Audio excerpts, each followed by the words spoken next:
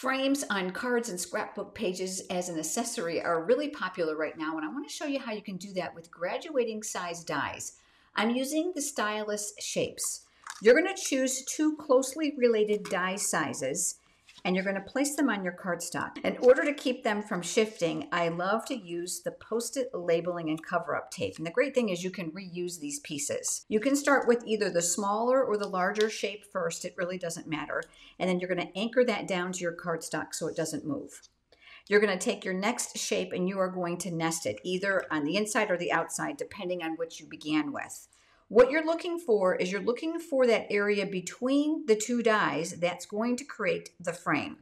And then we're going to tack that down as well so that both pieces will not move. Now you're going to pass this through your die cutting machine. Now that it's been disassembled, you're left with that great frame.